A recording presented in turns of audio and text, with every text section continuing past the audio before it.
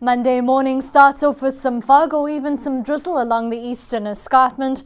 Then as the day progresses, we'll see partly cloudy weather in the northeast with berg wind conditions and a coastal low bringing in hot weather over parts of KwaZulu-Natal and the Eastern Cape, with a windy start of the work week over parts of the Northern Cape and southern interior. And by the afternoon, we'll see a few thundershowers forming between Namibia and Lesotho, and we'll also start to see that cloud building up in the southwest ahead of a cold front which moves in on Monday night.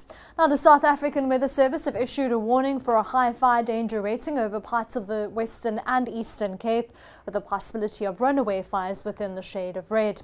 Here's our rainfall probability map for the day, with that highest chance of thundershower activity extending from Namibia through parts of Botswana all the way through parts of the northwest, Free State and Northern Cape, but you might even see that reaching all the way through to the interior part of the Eastern Cape by Monday evening.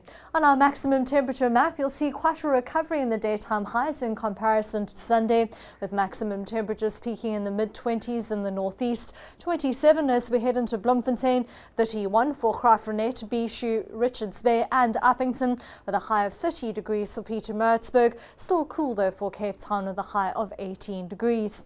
As we head out to the coast, you'll see moderate beach conditions along the west coast with a southwesterly wind of between 20 and 25 kilometers per hour, and we're expecting a swell of 2 meters here with wave heights between 2 and 3 feet. Along the southwest coast, we can expect a west-northwesterly wind, and that's between 20 and 35 kilometers per hour as we head towards Cape Agulhas. Moderate beach conditions here with a mostly cloudy and cool day forecast and a 2.5 meter open ocean swell with wave heights between 3 and 4 feet.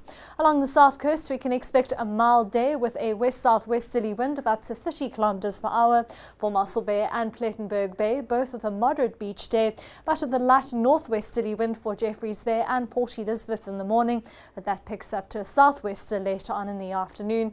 And along the south coast, we can expect a 2 meter swell with wave heights between 2 and 3 feet.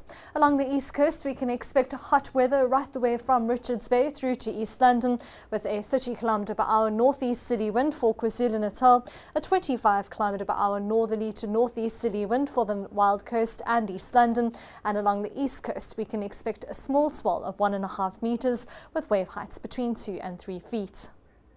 News that moves. eNCA.com.